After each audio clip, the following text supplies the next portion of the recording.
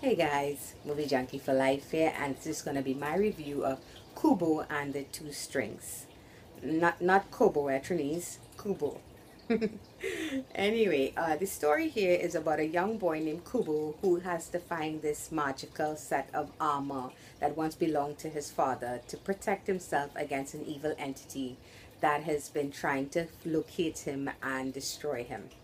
So we have here the voice talents of Charlize Theron, Matthew McConaughey, Rooney Mara, I'm missing somebody, Ralph Fiennes, and Art Parkinson as Kubo. And this is brought to you by Studio Leica, the same people who did the wonderfully underrated. If you haven't seen it, you really need to see it. Paranorman, Coraline, no, sorry, not Coraline, the Box Trolls, and yeah, I think they did Coraline as well. Leica Studios has done wonderfully animated work, and here, that director, Travis Knight, he's brought us his latest, Kubo and the Two Strings. It's done in a Japanese style, and the story is set in a fantasy version of Japan from way back when. And it tells the story of this little boy named Kubo. It's just him and his mom. And not trying to give anything away, somebody is hunting them down. And his mom has given him some rules that he needs to follow to keep safe. And unfortunately, of course, like children are wont to do, he breaks one of those rules and the evil entity finds him. And something terrible happens and he has to set out on this journey to find this armor.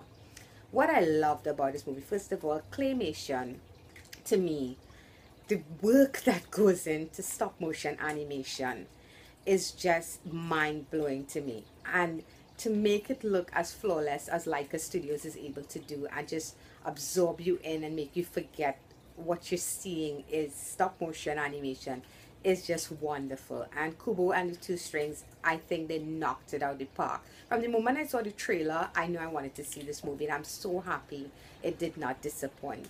This story, it's like a beautiful Japanese story. You if you're a fan of anime, you've heard these type of stories before.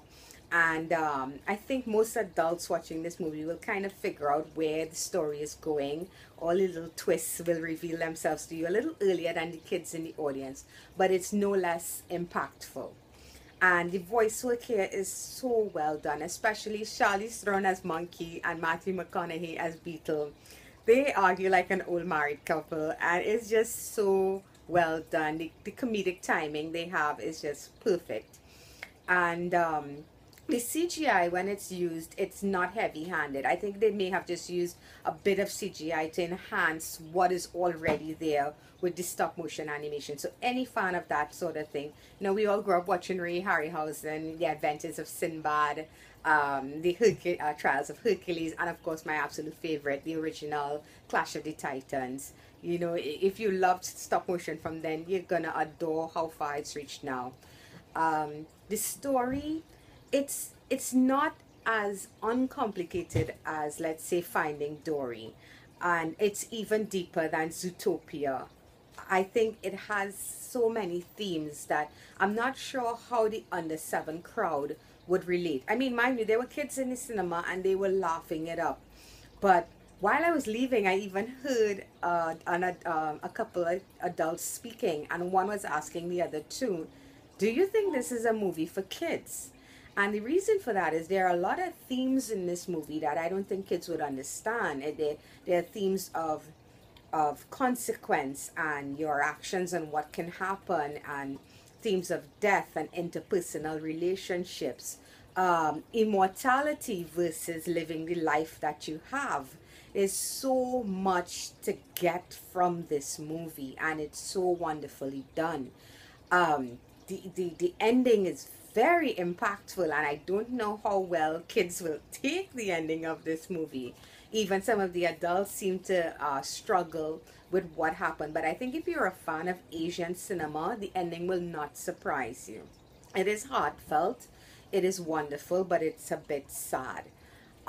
All in all, though, they did a fantastic job with Kubo and the Two Strings. It's funny, there's a lot of action sequences here, but it's always done in a way that it doesn't feel like we're bogged down in all style and no substance. There is a lot of substance here between the relationships between Kubo, Monkey, and Beetle, and Kubo and his mom, and even Kubo and the people of the village. You know, you feel when things happen in this, you feel it deeply. Like I guess like when you first saw the Lion King, you will feel it because they allow for time for you to build relationships with these characters, and everything that happens to them impacts you.